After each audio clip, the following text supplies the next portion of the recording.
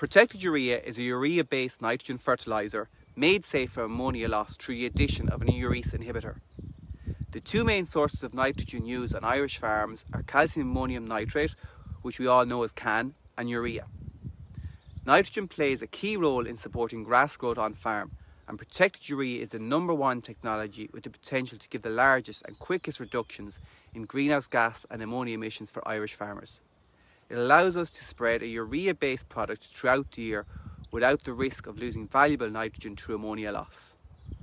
Protected urea has a 78% lower ammonia emissions relative to standard urea and a 71% lower nitrous oxide emissions relative to CAN. Agricultural accounts for 33% of the national greenhouse gas emissions and 98% of ammonia emissions, and as a result is increasingly in the spotlight.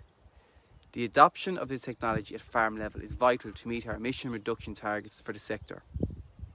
Protected urea is one of the measures identified in the Tagish MAC curve and has the largest emission mitigation potential of all the measures in the MAC currently available.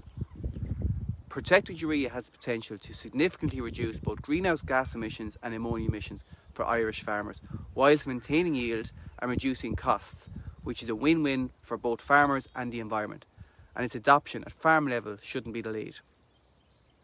The emission reductions from protected urea are verifiable, and agriculture gets the credit for these at a national level. As part of Phelan's commitment to supporting suppliers, the use of protected urea is one of the options available for selection as part of the Sustainability Action Payment.